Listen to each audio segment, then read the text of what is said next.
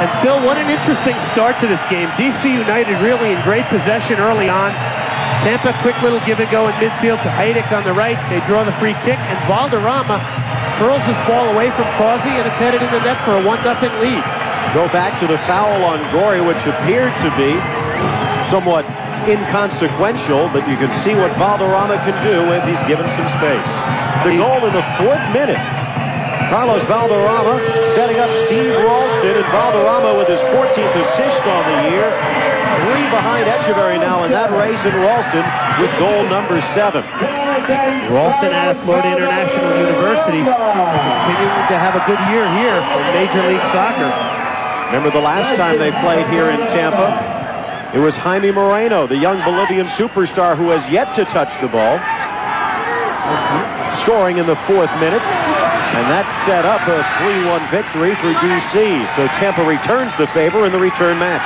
And Phil, I really think Coach Thomas Rongden is placing a lot on this game here today because of the psychological edge that they will see Ralston to get in there with a nice piece of work. Diving header there, slotting it past Jeff Causey for the 1-0 Tampa lead. Causey, a goals against average of 1.94. That is 10th in Major League. It's 2-0 Tampa Bay.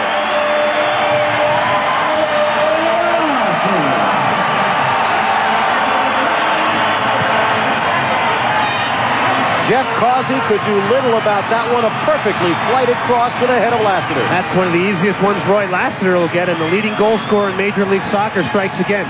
Here it comes. Frankie Heidick gets in behind after a great ball from Valderrama. Curls it to the far post, completely unmarked, heads into the empty net. And there's a distraught Jeff Causey there. He had to worry at the near post as Nelson Vargas was coming in, and Lassiter left open. And when you're talking about the leading goal scorer in the league, you've got to have someone mark him. And it looks like Clint P.A. was caught napping. And Clint P.A. prevented the turn. Incredible little touch there by Valderrama. Just rolled the ball back with the sole of his foot and then played it forward with his opposite one.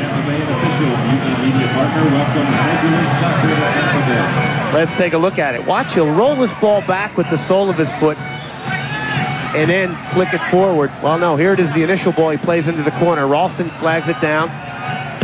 And we didn't really get to see it, but Ralston there, again, the recipient of another fine Valderrama ball.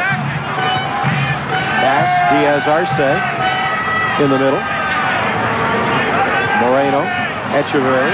Nice push forward from Santa. Across the box, Diaz Arce, and he tried to one-time it near corner. And Budnick can breathe again as Diaz Arce whipped it wide. But the flag was up here on the sideline by the referee calling an offside. Let's see Pibe Valderrama on this great ball around the penalty area. This is some of the magic of the great Colombian. Watch this. He rolls it back with his right foot, plays it forward with the inside of his left, and Heidick almost gets turned in the penalty area there. What a piece of magic from Valderrama. Jaime Moreno has had some problems. Carlos Valderrama has not.